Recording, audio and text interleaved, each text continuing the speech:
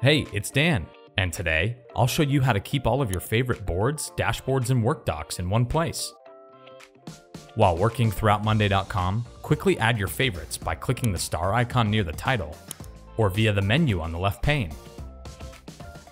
Access your favorites in a matter of moments by clicking the drop-down on the left pane. This will open the Favorites panel where all of your favorite content will live. This panel is totally customizable too.